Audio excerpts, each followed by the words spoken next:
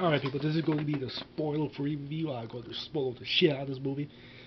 So again, this is going to be the last chance to exit this video because if you've not seen Deadpool, don't watch this video. I will count to 3. If you have not exited out of the video by 3, you lost your chance. 1, 2, 3. Okay, I'm warning. Now, what can I say about this Deadpool movie? Let's start off with the opening, which is so fucking hilarious because the music choices that I chose it cracked me up because right when I heard it I was like, what the fuck am I listening to? And you see the credits, it doesn't say the actor's name. It says this beautiful handsome guy directed by this, starring a whiny teenager. I forgot the rest of it. It was just like that shit. I was like, fucking shit. Starting off good. You see like a slow motion shit. It was like, holy shit, it's fucking awesome. And one of them, you see like Deadpool's ass. It was like, what the fuck? It was just fucking hilarious. Like they're doing that shit. And the reason why Deadpool is doing all this because he's out there. One person, his name is Francis. He made Deadpool the way he is. Like, made him look all ugly as fuck. When they say you had sex with the ugly avocado when they fucked. Oh man, I need to see that trailer again. Like, it was something like that. It was like, it was that shit. Like, it was. And the way Deadpool came up with that name, his first name, he was like Captain Deadpool. No, Deadpool. It's because he got that name because in the bar, like he was at, like he would go there every day, like the best shit with people, and it was fucking hilarious. And they had a Deadpool, like whoever dies, they bet on people, and that's where he got the name from, and it's just like sticky. That's how I say Captain Deadpool. It was like what? It's just like wow, like when he met Vanessa. Oh man, this is gonna kill me because I know she becomes a mutant, but I forgot the mutant name. Fuck. If anyone knows, please put it in the description below because I need to know. It's he met his girlfriend Vanessa. Like they were going on for 2 years or a year. They were so happy they proposed, and that's when Deadpool cancer came in, messing everything up for him. And he was like, I need to get rid of this cancer so I could be with the love of my life. So he went off trying to get this cancer fixed. That was what he thought. Until he met Francis. When you first see him, he has to go by the name of Jack. Whereas I was just like thinking to myself, when I saw the movie, I heard that name before. Until like later on the joke when Deadpool finally found out his name, he was just like, you got that off a fucking dishwasher. I was like laughing my ass off because everyone did, because I think everyone in the movie theater when first saw it was like thinking, where the fuck did I heard that name before? Like I was doing that shit too. Me and my friend Bernardo was like, what? Did we heard that name before? It was a good joke. It was like, what the fuck? And it was just like awesome. Like it was Francis and Angel Dust was. I was like, holy shit. That was what first reaction when I saw her like in action. I was like, holy shit. She was fucking amazing. I got a feeling she's going to be the Deadpool sequel by far because I think everyone loved her in that movie. It was just like wow.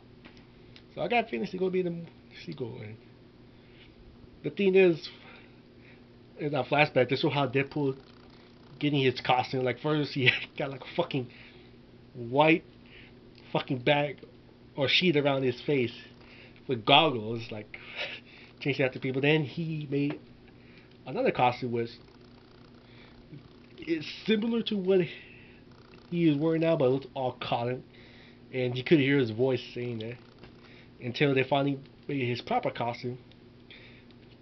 One of the funniest shit I've ever seen. Like he has someone in the ice ray, like he can't walk. He's like crawling. And Deadpool on the other side on those fucking ice cleaning machine, whatever the fuck it is, changing. I was like, what the fuck is Francis? I was cracking up. Like that was fucking hilarious. Like that's like proof like Deadpool could be fucking hilarious in this movie. Like what the fuck? Then after that, there's do a rewind, fast forwarding all that shit, like in the flashback, and this one cracked. Everyone, and I didn't even spit out my drink when I saw this. Like Deadpool, fucking got jerking onto a fucking unicorn. I was like, everyone, I would spit out my drink when I saw that. I was like dying. You know, I wasn't even expecting that. It was just like wow. And it's just like never see Colossus was. This movie proves like the X-Men universe is connected because you see Xavier's school like Colossus like watching the news like, yep, I gotta get Deadpool. And Atomic Teenage Warheads. I think that's the name. Like it's a long ass fucking name. I call it Warhead because it's short for me. Probably not. Like sounds stupid, but they got her. She is under Colossus' guidance, like teaching her everything. It was the funniest scene in the whole movie.